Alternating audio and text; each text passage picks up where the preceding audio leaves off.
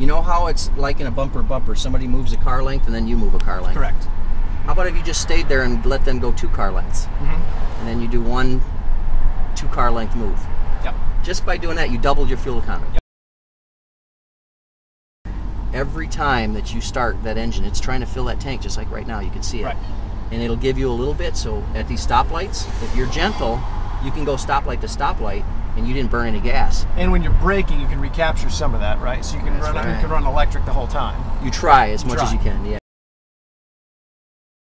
There's safety in following the speed limits. There's fuel economy in following the speed limits, and especially if you're concerned with global warming, if you're concerned with smog forming emissions, if you're concerned with our dependence on foreign oil.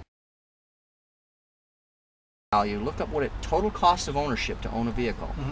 And some people say hybrids are too expensive. Right. When you look at the fuel savings, the resale value, the no maintenance, because these things there's nothing to break. You don't have brakes, and Sure.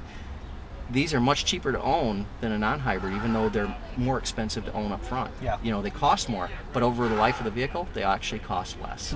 So that's important for people to consider this. And of course, my passion is to get the best fuel economy you can. It doesn't matter what you own and drive, but consider your next vehicle being something like the 2010 hybrid Fusion, because it's Fusion hybrid, because it is a vehicle that can give you 70 miles per gallon around town without even breathing hard.